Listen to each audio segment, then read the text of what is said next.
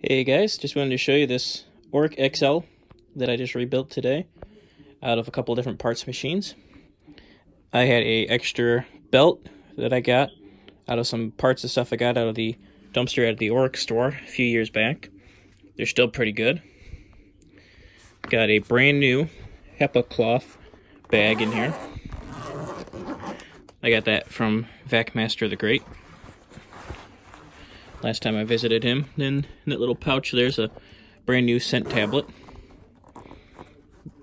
Go ahead and try to zip this bag up without losing the machine into everything.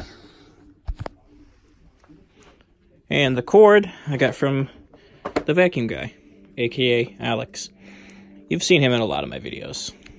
So, anyways, this cord was originally on the Eureka.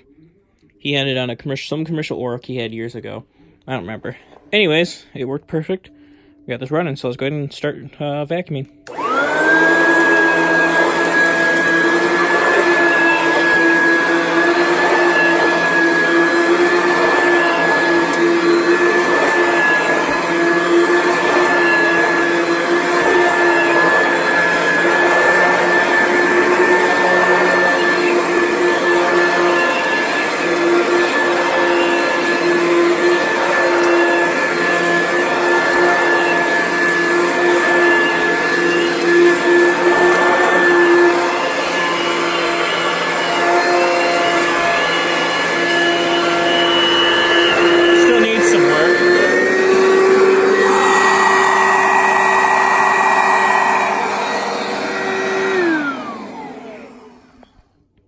Needs at least this replaced.